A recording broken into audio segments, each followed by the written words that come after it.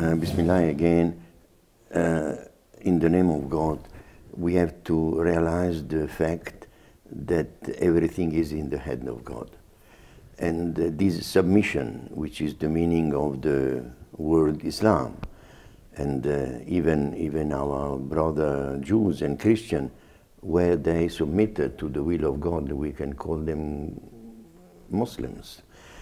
And we have to rely on the barakah, on the influence of heaven over this world, because God is always regarding what is happening here in His creation. And we rather have to concentrate with the spiritual angels in a certain way, and the spiritual realities who are always present, as they've always been present, the prophets from the time of Adam, who is the first Islamic prophet.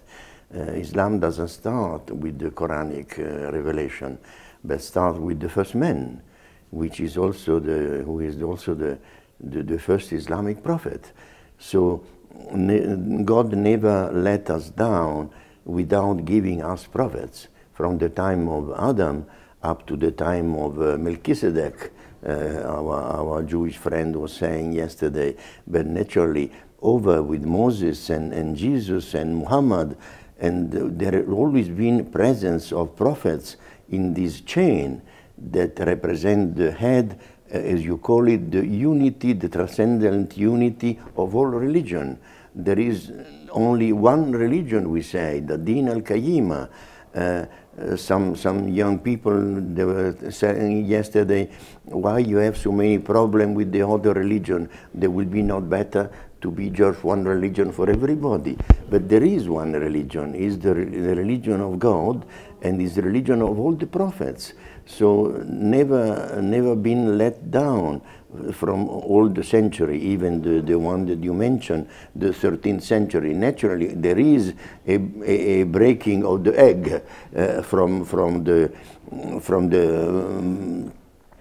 inferior side, but we should concentrate on the goods, and knowing that we will never let down from the angel and from the prophets and from God Himself, because the wish is of this eschatological restoration that will come eventually if the humanity give the witness and the testimony that is still believing in what the doctrine of the different religion have given to us, and particularly not only stay on the literary expression of all the philosopher, but particularly following the example of the prophets, so that eventually we will realize that this Melchizedek that we are missing is still alive in us, and will come again